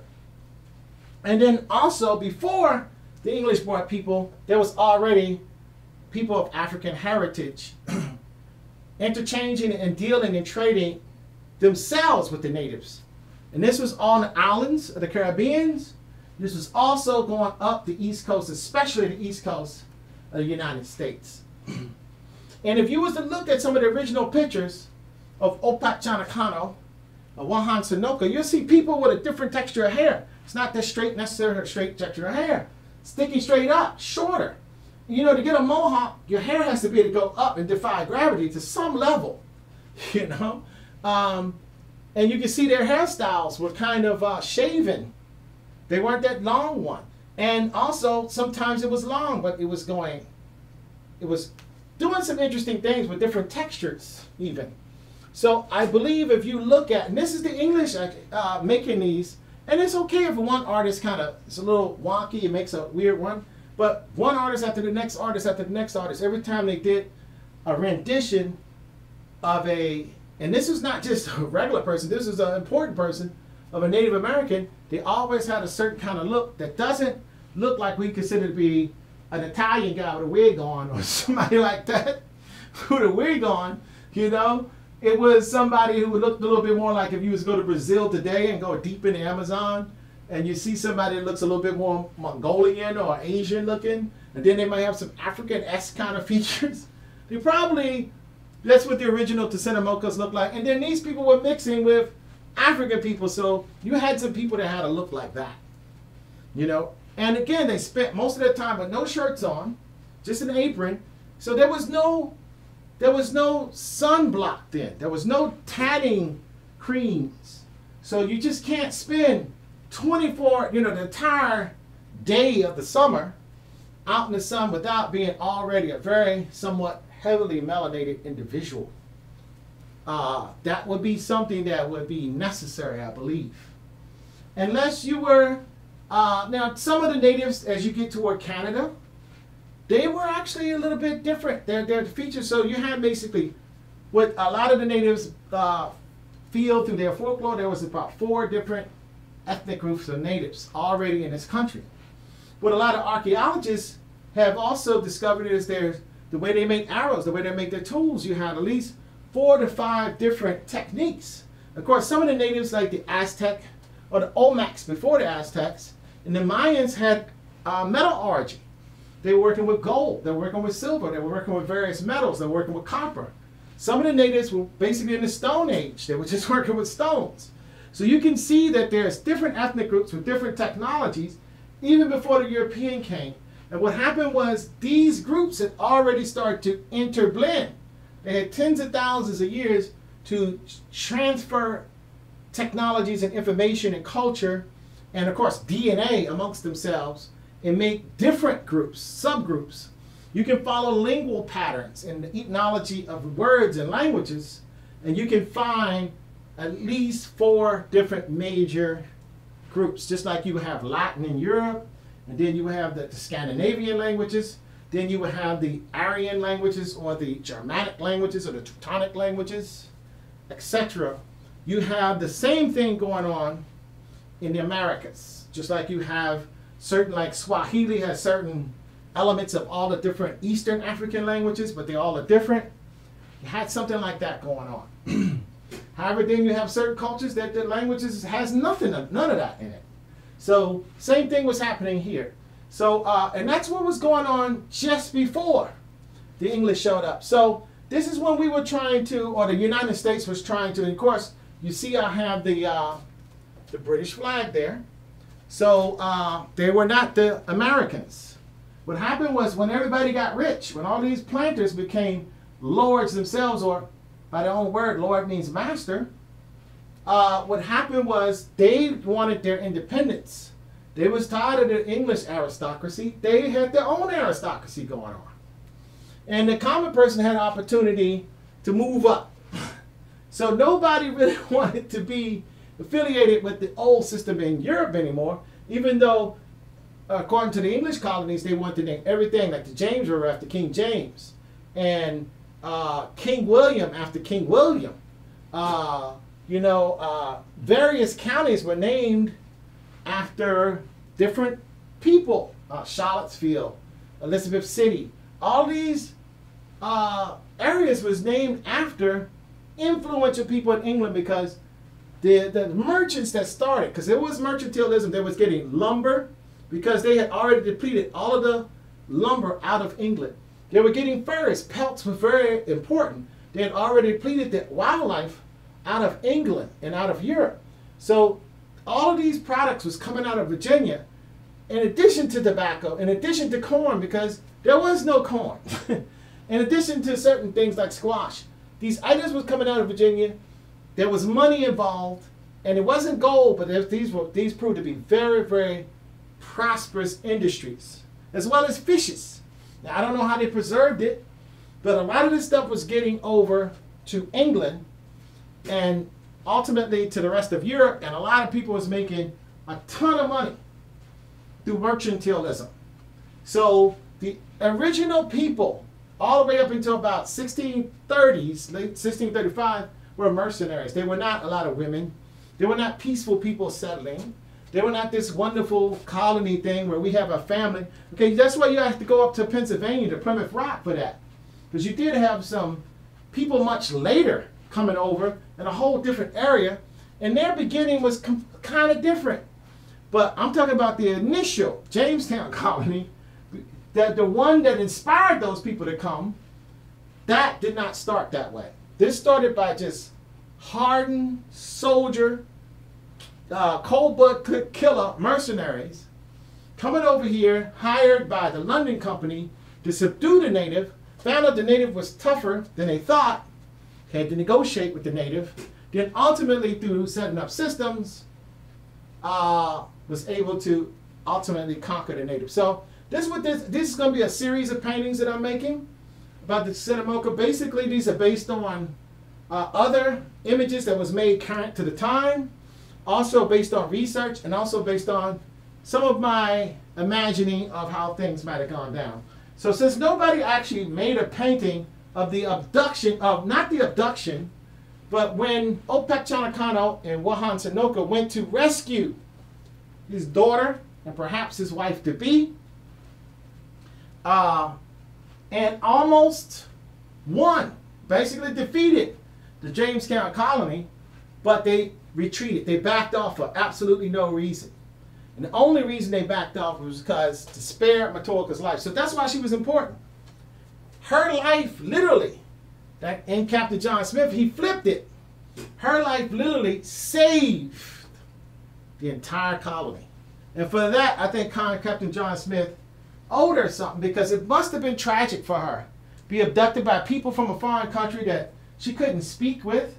Let's go, for example, let's switch it around. Say if the Taliban came here, we didn't speak their language at all, and basically they abducted, say me, and say I'm a female, and they decided, you know, we're going to make a baby with this person because his dad's a very important person. And now I find myself all by myself with these people. I don't speak any of their language, and now this person is pressing himself for sex with me. That's a horrible situation. That's a Taliban terrorist type of scenario. She must have been terrified. She had no way to communicate with them. And I'm sure that maybe a translator here and there would eventually come down and some bits of information was communicated to make her feel like she would be safe and everything will be okay.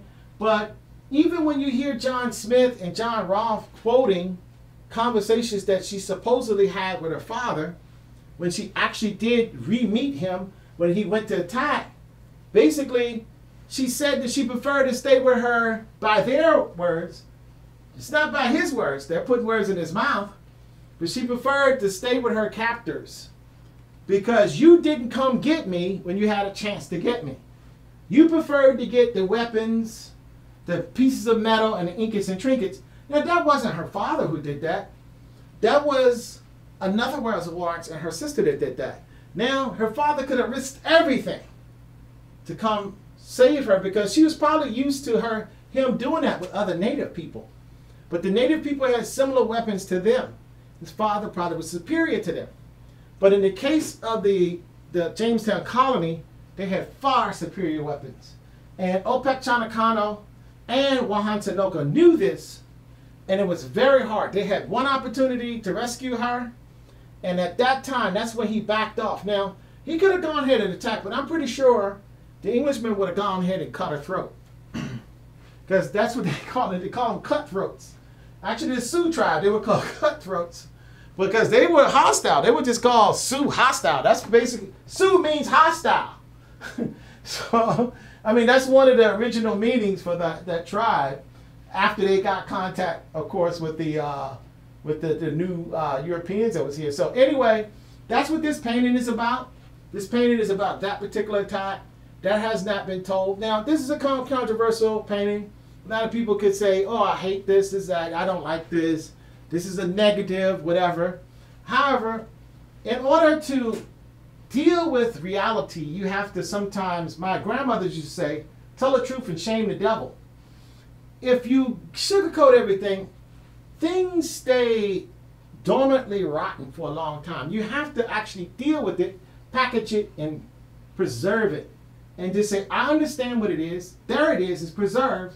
Now we know that's that. Now we know not to do those things anymore. Or now we have learned something. However, when you want to just sweep the dirt under the rug, the dirt's still there. You didn't deal with it. You didn't take it away. You didn't do anything with it and organize it somewhere. What you did was just, there's a pile of dirt and trash building up. So that's what we kind of have here. By not actually addressing the full history, but telling a different version like what Disney did. First of all, I mean, you wouldn't go to a Holocaust situation and take a person who was abducted by a Nazi for 5 years and produce children and say, okay, this is us getting together and fixing everything, all the jacked up stuff that was done. You're not going to do that. Then you're not going to be Disney and tell us that kind of story about it.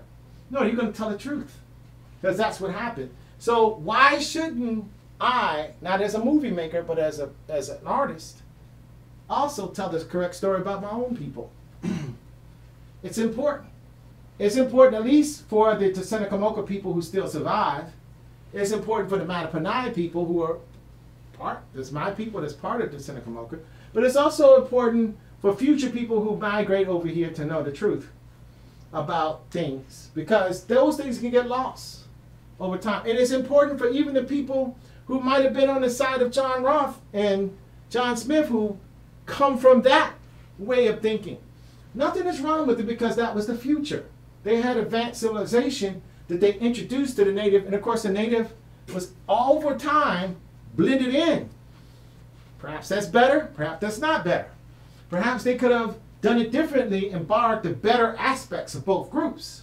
instead of going the very nasty, negative way. However, America did the success in the New World better than any place that's called United States of America. It was more successful than any other place, basically because of the cheap acquisition of new lands. Secondly, because of the fact you had free labor. Anybody that runs a business know, if you have free labor and you can get resources for free, you have a very great business product right there. You have a very great business model. You know, a nucleus to work from that's very powerful. So that's why we did better than countries in South America. That's why we did better than countries in Central America, because they did the stuff, but they didn't do it to the level that these guys did it to. And they didn't do it as ruthlessly. And then over time, they kind of, this tendency to marry in that I was talking about happened much quicker in some of these places. So now you're kind of like, you're going to enslave your cousins and your family members, you know? And then it started to be kind of like, okay, well, this is the Dominican side of the island, and this is the Haitian side of the island. You know, you start getting that kind of thing happening, where they originally started out as the same people, but they start interfacing and blending, and because of the way people look, oftentimes a lot of decisions, both good and evil, is made because of that. And I think that's what's happening right now in this country. And if you look at it, not too much is different between most human beings and even their cultures. They all tend to believe in some type of religious system. They all want to have families and raise them happily and do things like that. But at the same time, you cannot squash one person's culture to promote another one. So this painting is one of the few paintings that might exist, if not the only painting that exists, that actually depicts the many battles, because there was many battles, or not just the battles, but the activities and events that happened during that period. It's like we just blacked that period out. It's like Jamestown happened, and then, okay, now we go and Yankee Doodle, you know? Now we're defeating the British. The Redcoats are coming, you know? And to me, that's kind of wrong. It's kind of,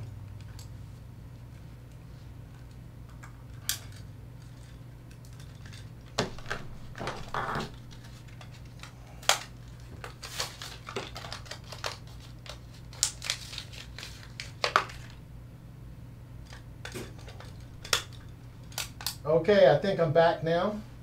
Apologize for that. My battery went down completely on my lavalier mic, and I'm trying these lavaliers, but these batteries keep running out. But I was working with a weak battery thinking I had a whole session that I could do, and as it turns out, I couldn't. So I don't know how long my battery has been out, but I've been sitting here blah, blah, blah, talking. So I spent enough time talking, so whatever time it was, my battery went out.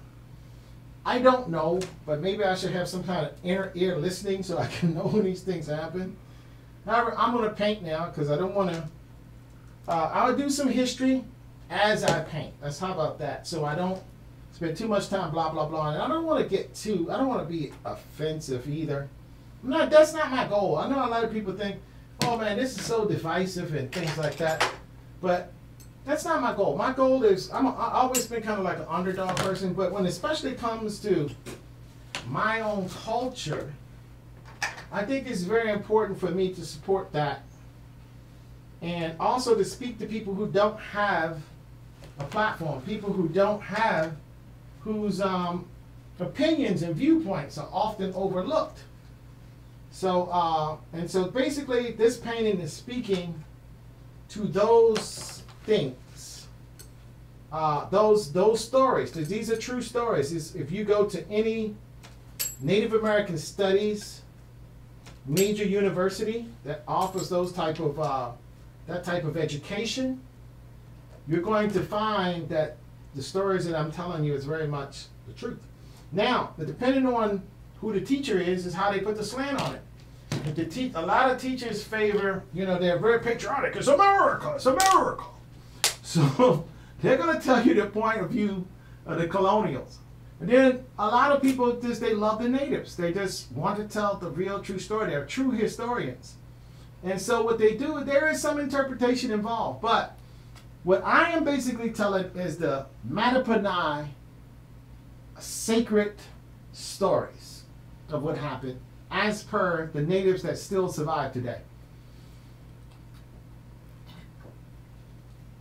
I'm not telling the story of what the history book people say, because I know that's the total lie most of the time. And like I say, most of the information they have, they don't even go back to the Matoaka, Pamunkey, the Tsenacommacah, and the various tribes that survived to ask. You know, I mean, you would think that you're talking about them as what happened to them, and they are the descendants of them. But you don't. You just use the genocider and the enslaver and the invader, the mercenaries' point of view. John Ross and Captain John Smith. These were ruthless, nasty people.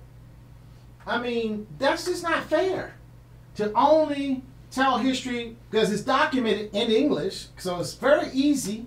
You're not much of a scholar because all you have to do is read what they said. And of course, we know that that's one side of the story. That's one point of view. And often they was trying to start a new country. So just like today you make propaganda, you can see the internet. One, you know, the people that support Trump, they can't see the point of view of the people who support, say, Joe Biden or Hillary Clinton or any other issues. Everybody got their own perspective. And you can see the same exact thing happen, but if you're inclined to think a certain way, well, you're going to tell the story according to that point of view. And that's the problem with our history in the United States. We only have the point of view of one side of the storyteller, one side of it. You never have the view of the Tsenacommacah. You never have. That's why we don't even know their name. Because nobody's going to bother to say, oh, actually, they were called the Tsenacommacah. Because you're going to call them, the English just said, they didn't want to say, they couldn't say Tsenacommacah. And of course, they had to say a whole bunch of other stuff like Tsenacommacah, Powhatan, it's even hard for me to say it, Mata, Nata, Wick, Wahansin. You know, it was just too much. So, you just said, Chief Powhatan. It's much easier to say that. So, you know, so that's what they called him. And then, unfortunately, he got shortened down to just Powhatan, you know. And really, it was the village he's from called Powhatan. And it was near the place called Powhatan.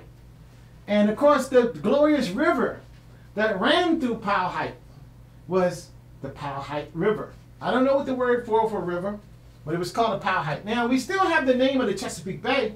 By the way, the original Chesapeake lived on the North Carolina side of the Chesapeake Bay. And some of them actually lived on the, I think that's New Jersey or whatever that peninsula that comes down. But they traveled. They traveled that waterway all the time. They had big longboats that was capable of navigating the bay very easily.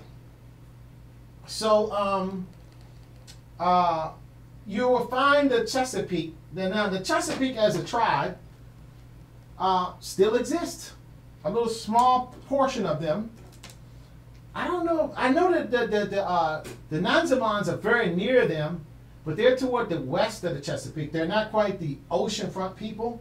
They might be extinct. I don't know. But like I say, you have a few families that survive. You know, so you kind of mold through. I mean, you had something like 100,000 people in the state of Virginia during the time that Captain John Smith showed up. And then you whittle those people down to about less than about 8,000 by the time you get to the early, so by the time Thomas Jefferson got here, and his contemporaries who basically had them numbered around 8,000, I think Thomas Jefferson had them as a little bit less, and one of his other people he had in charge of numbering them had them at a little bit more at the same time. So nobody actually knew how many they were because they basically lived kind of away from the English because it was dangerous. Now, if you still had, you're culturally behaving like the Tsenacommacah, like a native, it was dangerous. So, and that was the only way they knew. That was the only way they knew how to live. So, slowly, as they were coming out the woods, you know, literally, slowly as they came out of the woods, they would become Englisherized, you know.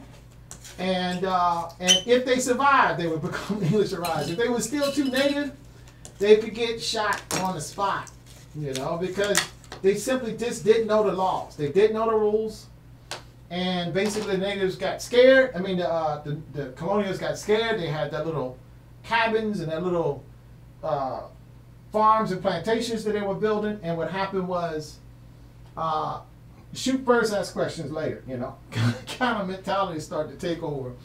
So that's what happened, because in 1649, when he died, he was the only one that the natives could go to that could actually talk to the colonials and kind of negotiate, but at the same time, he negotiated from a position of military power, whereas Powhatan Tsenacommacah negotiated actually through diplomacy more. But I think he did that mostly because he had to, because of his daughter, Matoaka. But from the very beginning, I think he was, when he was taken by Tsenacommacah, when Captain John Smith took Tsenacommacah, gifts were given. So for a few years, those gifts basically gave the colonials a whole lot of tolerance. And so, in a sense, Captain John Smith was very smart with that. So with that said, I'm going to actually start earnest to paint now, because, and I hope I'm not trying to necessarily be offensive with the story. I just want to basically tell the truth.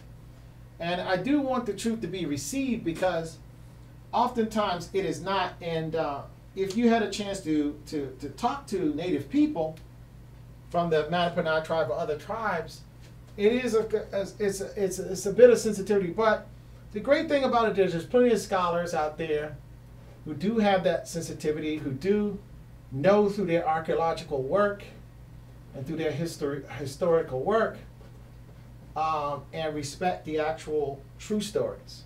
But the problem that I have is that, and I remember the local high school near where I live. I went to the history teacher in terms of how they were teaching about Pocahontas, and I said, why don't you teach that her actual name was Matoaka, and that this is actually another version of the story? And he said, basically, the federal government approves our curriculum. And if we teach anything different than what's an approved curriculum, we can lose our jobs. And I said, as a person who is of Matoaka descent, I said, well, you know, I have a family member who's of Matoaka descent, and she has to go learn about her ancestors, and basically she has to hear the word savages. She has to hear the fact that they were jacked up, killed, abducted, and they were abducted with the father not even trying to rescue his daughter. He didn't have any nobility to him at all, any integrity. He just basically sat there and let them just get her without even a negotiation. I mean, that's not even discussed in the history books. It's just, but Matoaka is told that what she did was, after getting abducted, or before, she just loved Captain John Smith so much. And then when you find out, when they say, well, if John Smith is already like 48 years old, during the time he met her at 10, good gracious, I mean, how could that be a love relationship? So here you have a little girl, say in middle school, or she might be in elementary school or something like that, or even in high school. And she's a little girl herself, and all this stuff in the news. And then you learn, and of course, you're teaching your relatives one story, and then they go to school and find out that, well, this is kind of in conflict a little bit. And if she was 10 years old, when the world is 55-year-old and 48-year-old men doing with a 10-year-old girl, an 11-year-old girl, and a 15-year-old girl? I mean, why is that happening that way? You know, and then if they identify with that person, I don't know. That's not very positive.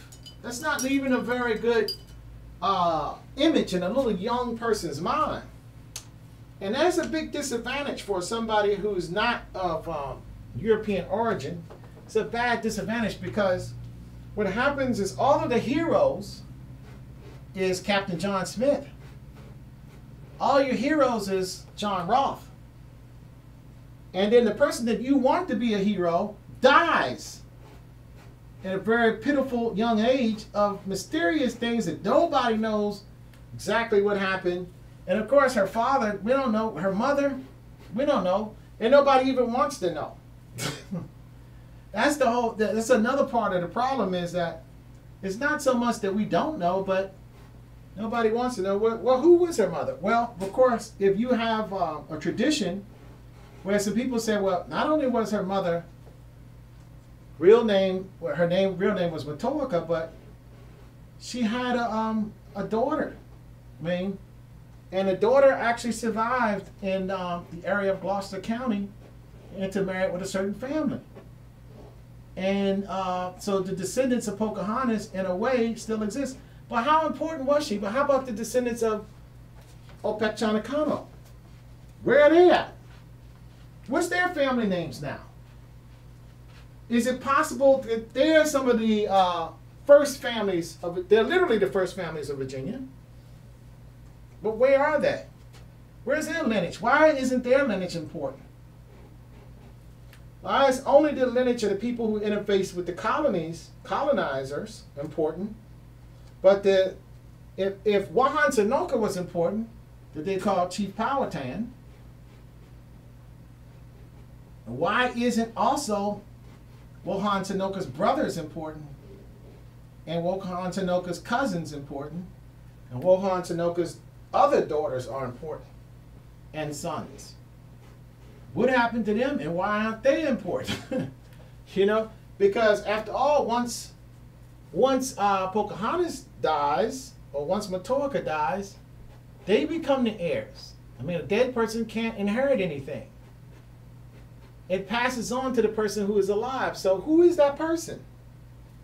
And how come that person doesn't get pointed out, but only the colonizer side gets pointed out, and somebody who inherits anything that happens later after that?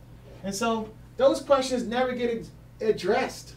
It's just, okay, that's going to be pushed aside, and we're going to move on. Now we're going to talk about, you know, Yankee Doodle Dandy, you know, when George Washington chopped down a cherry tree, which he probably never did. You know?